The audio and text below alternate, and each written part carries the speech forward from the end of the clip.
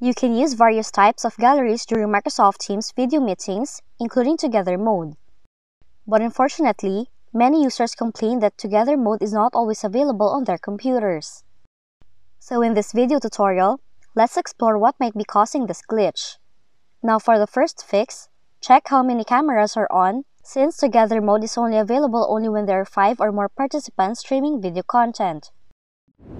Second, make sure to turn on New Meeting Experiences option. Do that by going to the Team Settings and click on General option. Then, turn on New Meeting Experience, restart your Microsoft Teams, and then check if you can now enable Together mode. You can also try clearing the application cache by right-clicking on the application icon on the taskbar, and then select Quit. Once done, search for Run on your computer, type in the following, and in the Teams folder, delete all the files stored in there.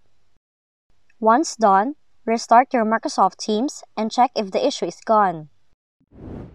For the last method, make sure you're running the newest Teams application version on your computer. Do that by clicking More Options, and then select Check for Updates.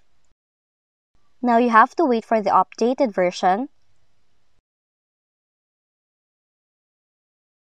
then restart the application and then check the results. Now those are the troubleshooting methods that you can try if Together mode in Microsoft Teams is not showing.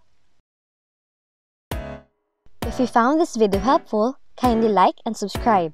You may also click and turn on the notification bell so you can be notified from whenever we release new videos.